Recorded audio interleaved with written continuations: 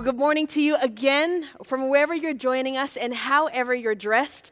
I'm Pastor Sarah, the young adult pastor, privileged to be here with you all at church on the Queensway. And I'd be remiss if I didn't send some warm greetings, warm love to you from my husband. Jensen says hi. He's doing amazing. And really this morning, I want to introduce the idea of partnership.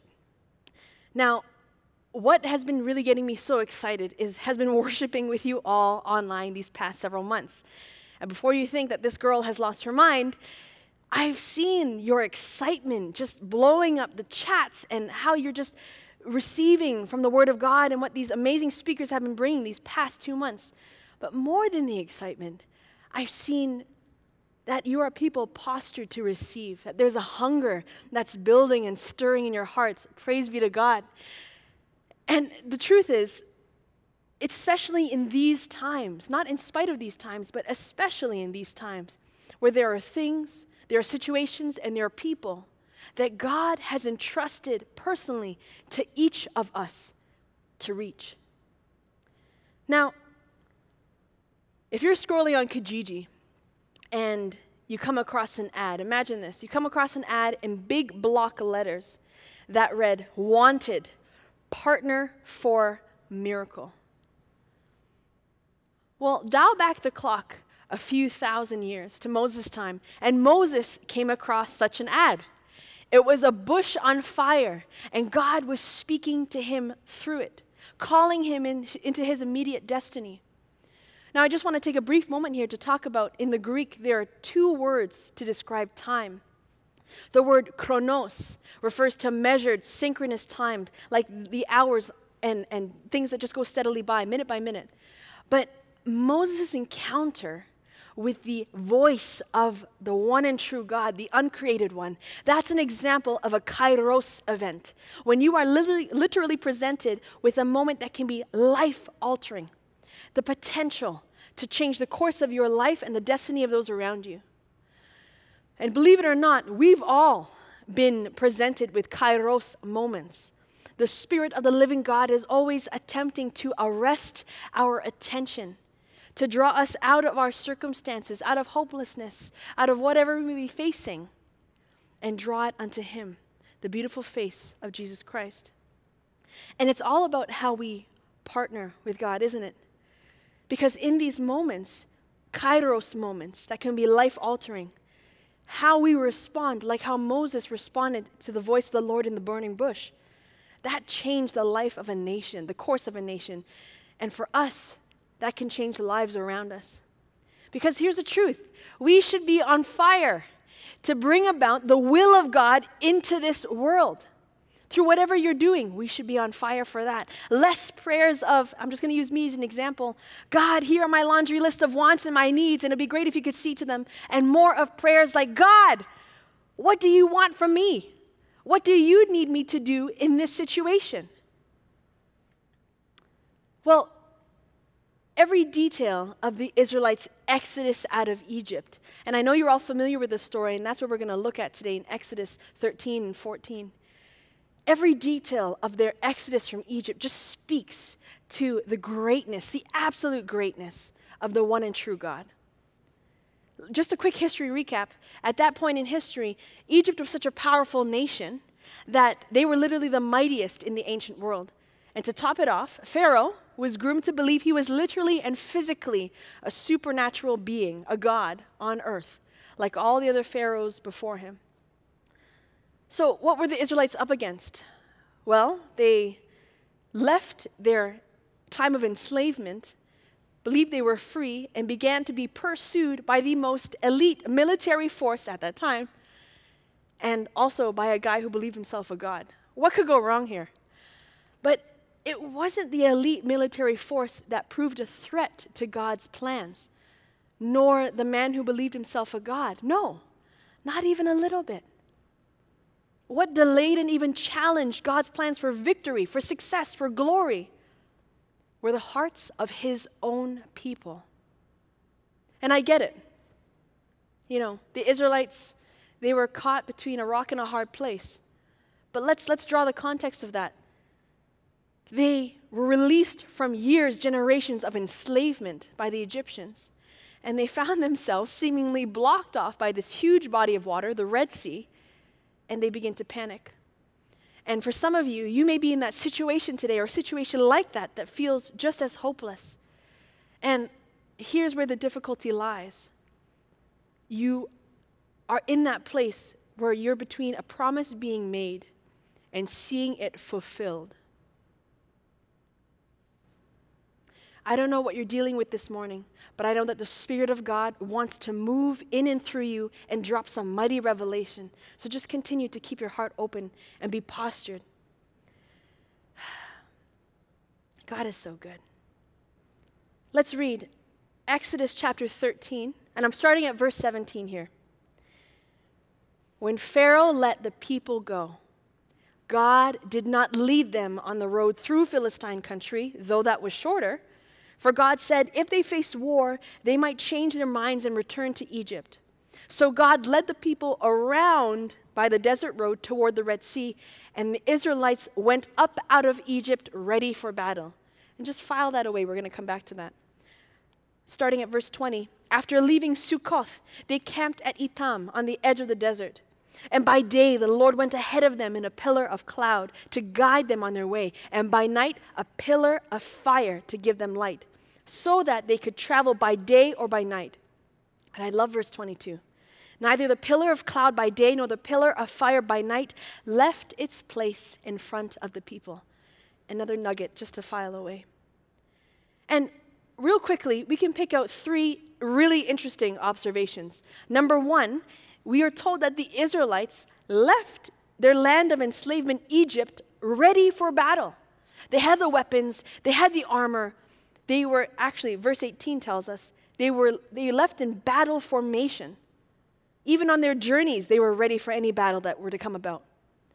Second interesting observation, that even after leaving Egypt, God redirected them away from Philistine country, away from war with the Philistines. And were the Philistines an even greater civilization than Egypt? Not even close. They were fearsome, yes. They were Goliath's people, yes. But see what God did there.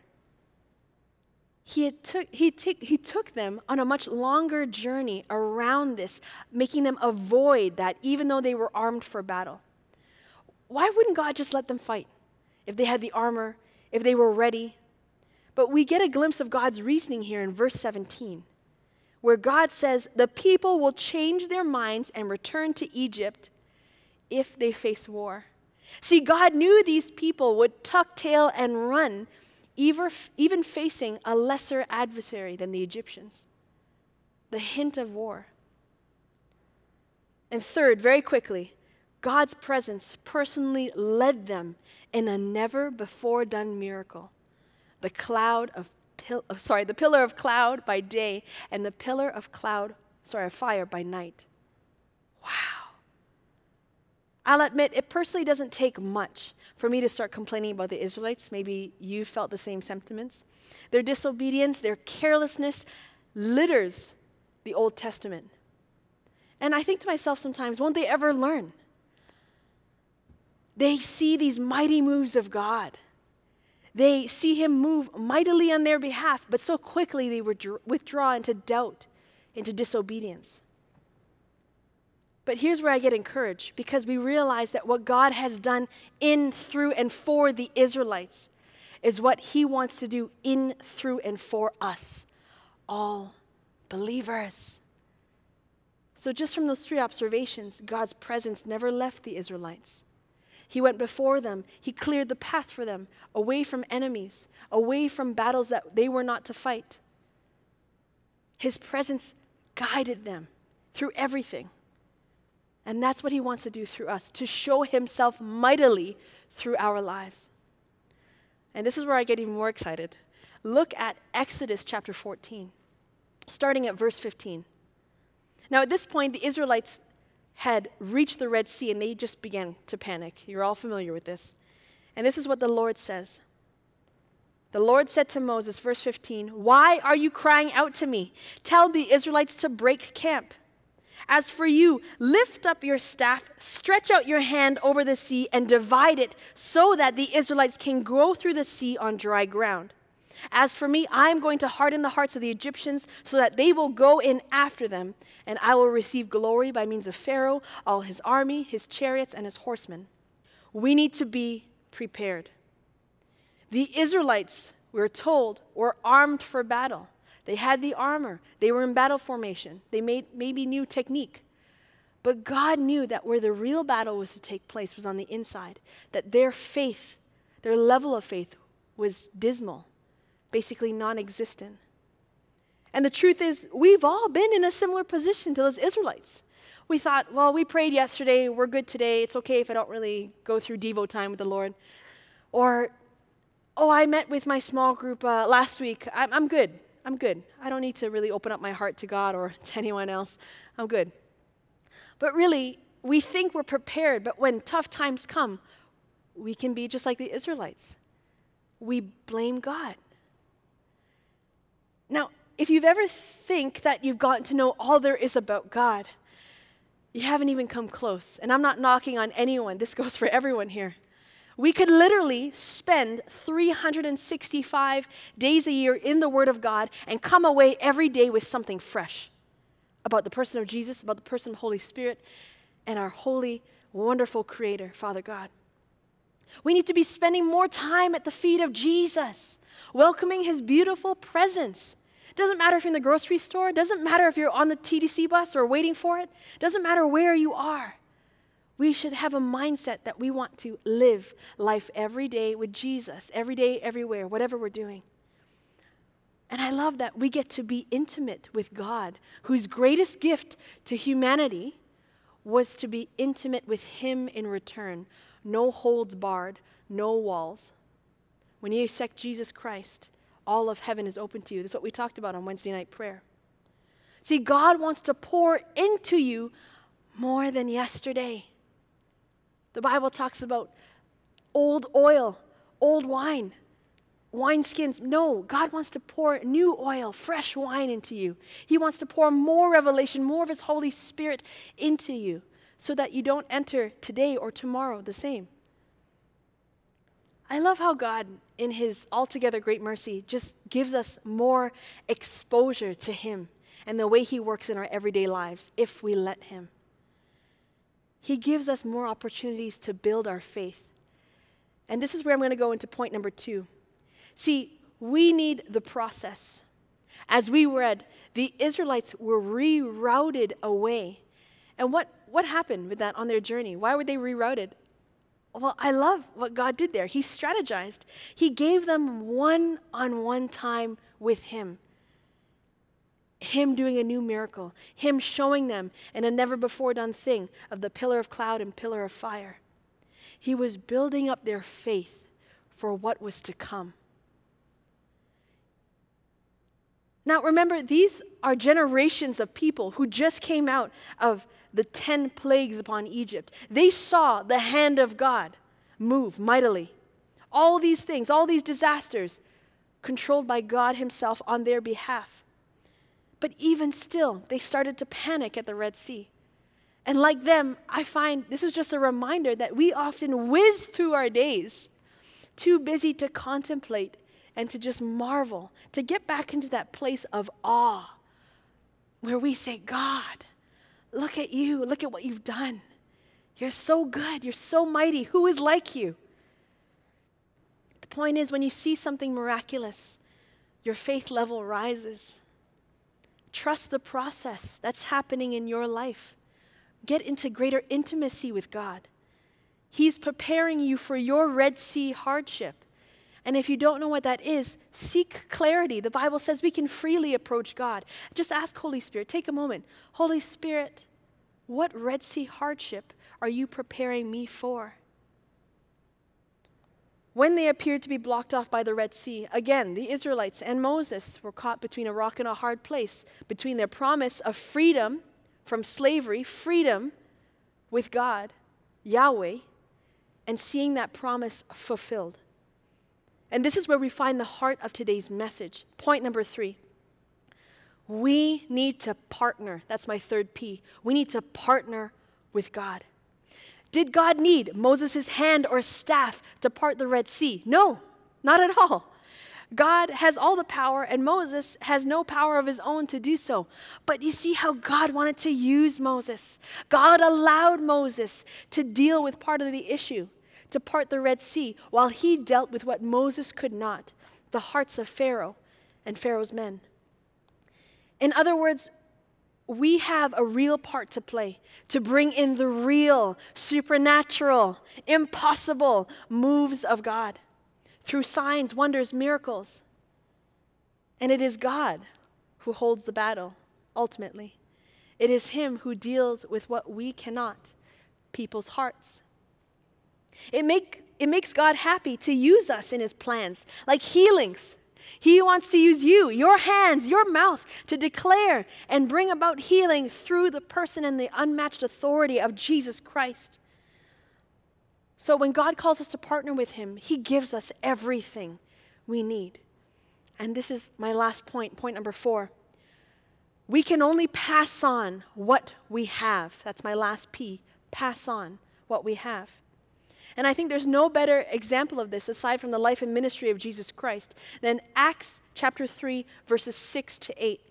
Why don't you read it with me? The context of this here is that Peter and John, disciples of Jesus, were headed to the temple to pray. And alongside the temple, they passed by a lame man who had been lame from birth. And this lame man was begging for money from them. And look at what Peter replies. "Silver or gold I do not have, but what I do have I give you. In the name of Jesus Christ of Nazareth, walk." Taking him by the right hand, Peter helped him up, and instantly the man's feet and the man's ankles became strong. The lame man jumped to his feet and began to walk, and he went with them into the temple courts, jumping, praising God. Now, Peter and John had something far more valuable to pass on than what that lame man was initially begging for. So do we. Because I love what Peter and John show us there, that our faith, what we have to pass on, is not for us. Let me just say that again. Our faith is not for us to hold up and hide and keep it under some sort of bushel.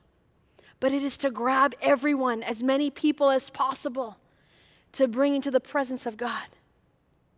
You, like Peter and John, can give Jesus as the hope to this world and to the ages and life to come. And here's where I'm going to get really real with you and know that I'm not picking on anyone, because I myself am included in this.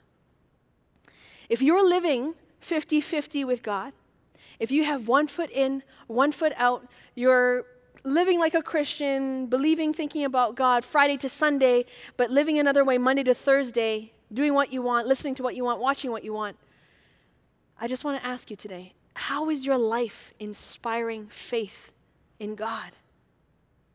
And if the Bible to you is nothing more than good stories, and the God of all gods is nothing more than a character in these stories, what are your actual expectations of God? Is he a God that can heal for you? Is he a God that can move in the impossible? And I'll tell you why that's a scary place to be. Because Satan, the kingdom of darkness, whether you believe him or this kingdom of darkness exists at all, because they believe in the word of God 1,000%. In fact, they're trying to do everything they can, every second of every day in the spiritual realm, to prevent you from realizing your authority in Jesus Christ. Because what's the big idea? Why is your authority in Jesus Christ such a big thing?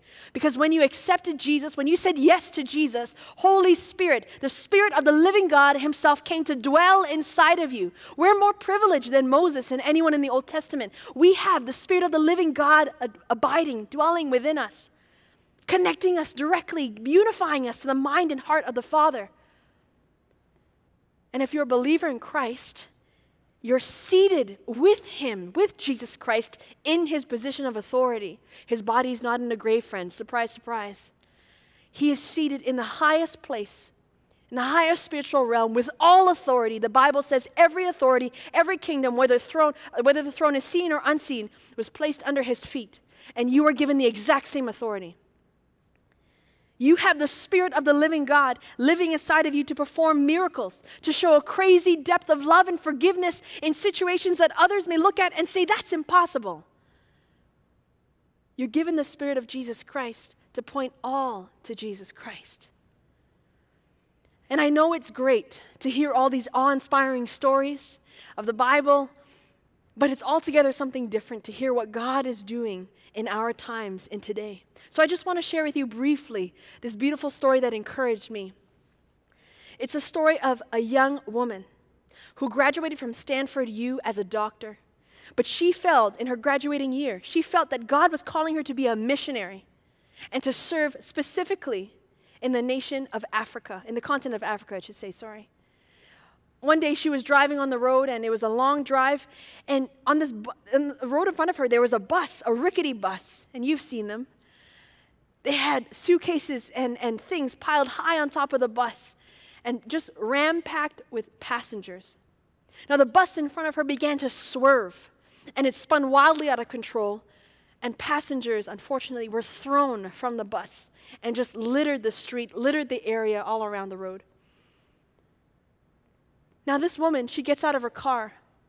She goes to survey the casualties. But she felt in her spirit that God was prompting her to pray over the victims. And she felt also specifically that she was to instruct the other motorists, all those who believed in Jesus. She told them, if you believe in Jesus Christ, I want you to kneel beside, choose a victim, choose a casualty, and you just declare life over them in the name of Jesus. So that's what they began to do. But this young woman in particular felt drawn to this dead person who was quite obviously dead. In fact, I'm sorry if I'm being a little graphic here. You know the scene. You know car crashes. They can be a little grisly. So she approaches this dead person, and she feels in her spirit she's to pray for this one. So she's declaring life over this dead body. A person with mangled body, limbs twisted here and there, and she's praying. She's going after it. Minutes go by, nothing happens. And then she gets up to check on the other victims and the other casualties, seeing what she could do to sort of triage the situation. And screams just rip through the air. She turns back, and she sees that that one person who was dead had come back to life. And when I say come back to life, no doubt about it, all her limbs had resumed their rightful place. Everything that was broken, misaligned, came back into place. Incredible. And when that started, just spread in the camp, the awareness of what had happened, man, the miracles were coming in hot. People with serious trauma, serious bleeding, what should have been fatal casualties, bleeding stopped. Casualties, all the sort of wounds were healed instantaneously. People who were definitely out cold, unconscious, awoke at that moment to perfect mental clarity. And I just find that fantastic. And that story just spoke to me because it reminded me God wants to partner with us. God wants to use us. And like all those P's that I talked about, those 4 P's, it actually begins in our heart. And I just want to leave you another letter of the alphabet, 3 D's, to just incorporate into your daily life. You may feel like you're in this time of hopelessness where the situation doesn't look like it'll change. But can I tell you today, again, that God has promises upon promise for you, and He is waiting for your faith level to rise to see your promises fulfilled. I can't see the word settle fit into the context of Jesus' teaching. We know that He was one heart and mind and spirit with the Spirit of the living God and with the Father God Himself. And to know that He's given us His authority. He's given you His authority. The Bible clearly tells us there's nothing impossible for those who believe in Jesus, just like we sang. That was our declaration. There's nothing impossible for those who believe in a reality that does not yet exist, but through Jesus Christ. So the first D that I want to tell you to incorporate into your life is to declare, just like what we did. We want to declare. If you begin your morning just declaring the word of God, you're claiming that truth over yourself. The second D I want to leave with you is delight. When you wake up in the morning, just posture yourself in this posture of just thankfulness, thanksgiving. And start with just 3 things. I know you're probably going to go to 10, 20 things, but 3 things that you're thankful for. And that's how you start your day. Not with the news, not with what CNN says, not even if it's going to rain. You say, thank you, God. And your list goes on from there. And my last D, it's daily one-on-one timeouts with God. We all need our timeouts with God. Start with 15 minutes if you can.